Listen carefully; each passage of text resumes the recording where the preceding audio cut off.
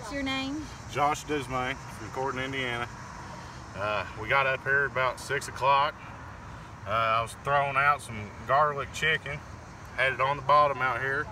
We started out over here by this tree for a couple hours and didn't get anything, and decided to move over to this side.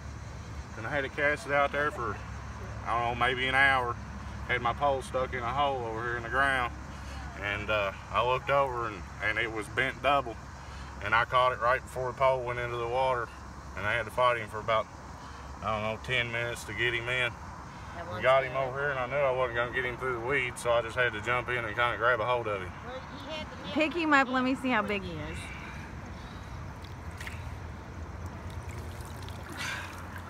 That's a big fish. It's my personal best. That's your personal best? Oh yeah. That's a big fish. What do you think he weighs holding him there? I'd say probably 55, 60. We're going to get a scale on him. We'll see. Did you have a good time? Absolutely. Absolutely. I love it. Love every minute of it. You gonna come back? Absolutely. I'll be back. I'm gonna try to beat it.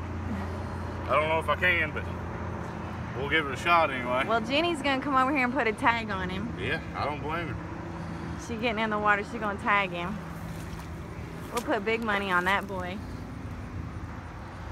Oh, you got such a fat Fat everything.